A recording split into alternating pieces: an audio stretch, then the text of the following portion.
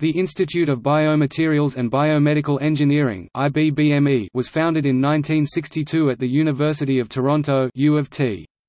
IBBME is home to the common research and teaching interests of the faculties of Applied Science and Engineering, Dentistry, and Medicine at the U of T. Located in the heart of the Toronto Discovery District, IBBME offers research ties with sister departments at U of T, as well as researchers in the Hospital for Sick Children, University Health Network, Mount Sinai Hospital, Sunnybrook Health Sciences Centre, the New Women's College Hospital, St Michael's Hospital Toronto, Toronto Rehabilitation Institute, Bloorview Kids Rehab and Mars Discovery District.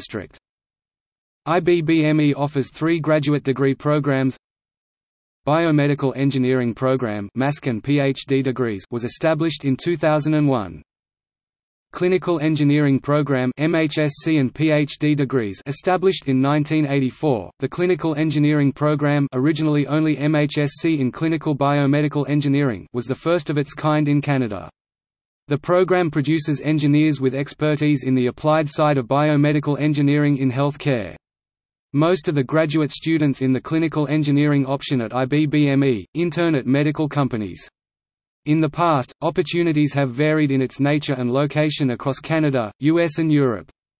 Examples include Baylis Medical, Massachusetts General Hospital and Stryker Corporation.